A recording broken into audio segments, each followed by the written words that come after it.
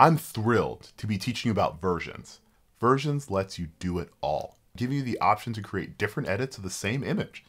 Whether it's color versus black and white, or different aspect ratios in order to maximize viewership on social media, it literally works for any use case.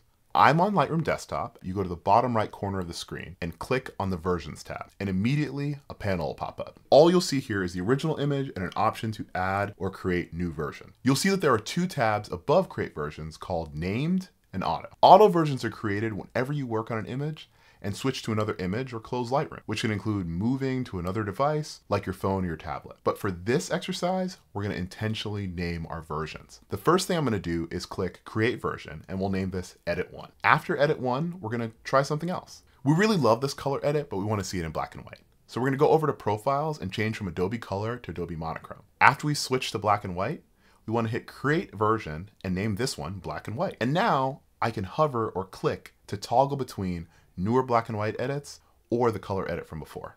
I can't wait to see what you make. Thank you so much for watching. Aundre out.